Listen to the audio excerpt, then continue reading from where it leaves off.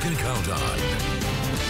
Brian, you called it. I mean, I walked out of my house today and I was just immediately hit with such strong winds. I mean, it's undeniable. It's really strong. What do you got coming up for us real soon? Yeah, so it is windy and it's going to remain that way for the next several days, which means fire danger is not just a concern today, but it will remain a concern in the coming days. I have a live look right now from the North Forebay in Oroville.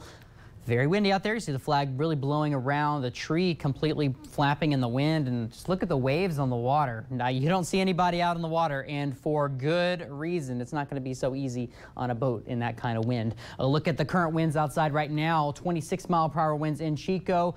The rest of the area sitting right around 20 to 15, but the gusts are near 40 miles per hour for some of you right now, and the humidity is very low. We're talking in the teens for many of you in the valley. So when you have low humidity, it's really critical once it gets below 25%.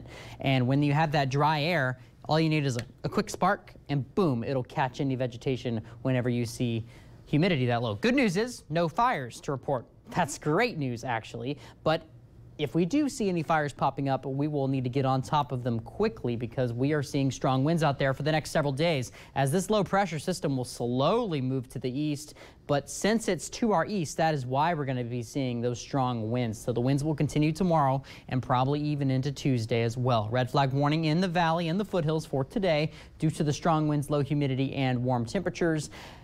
It could even be extended beyond this, but for now it's just going to be through Tuesday. So we're talking high fire danger. A look at the futurecast for your wind gusts. We're going to continue to see the windy conditions into tomorrow. Probably not as strong tomorrow, but still gusting up to 35 miles per hour tomorrow. And then by the time we get to Tuesday, we'll still see wind gusts getting into the 20s, but I think we'll be avoiding 30 miles per hour wind gusts for Tuesday. That's good news. Current temperatures right now sitting in the 80s in the valley, but by tonight only getting into the upper 50s, low 60s, and then tomorrow in the valley, we're getting warmer. Warmer weather also increases fire danger. Even some of you farther south, such as Willows or Yuba City, could hit 90 degrees for tomorrow. So we're going to continue to keep that warm weather in the forecast. Tomorrow is also Sunday, which is supposed to celebrate solar panels if you want one, save a lot of money. High of 88 degrees for tomorrow. That 7-day forecast in Chico, high of 89 for tomorrow, 91 for Tuesday, and then all the way up to 95 on Wednesday. And then we're back down to 76 on Friday, but next weekend we warm up back into the 80s.